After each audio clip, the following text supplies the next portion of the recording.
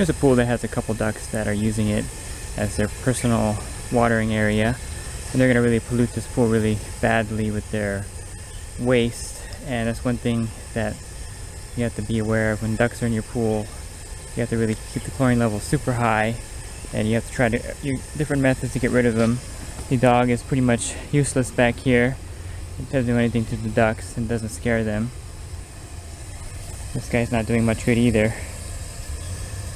Okay, so they're usually pretty brave and they'll just hang out at your pool. And you can see I have the chlorine level pretty super high to counteract the waste that the ducks produce in here. If you've ever seen a pond, you'll know how your pool will look unless you keep the chlorine level maximum.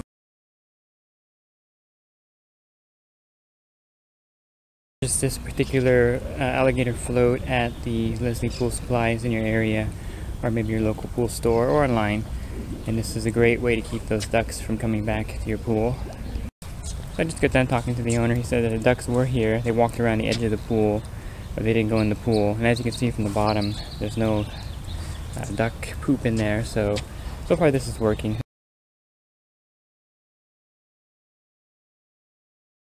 And here's another method to keep the fowl out of your pool. Ducks, geese, and over here we have a peacock problem. These metal orbs here, you just put them in the pool and the reflection will scare away anything that wants to land in the water. You put them in your pool and it keeps the waterfowl out.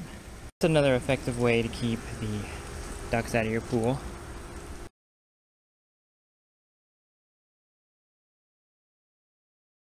Another method you could try is the bouncing type cleaners. They're really effective in keeping the ducks out of the pool also. The ducks don't like the bouncing motion that these types of cleaners produce.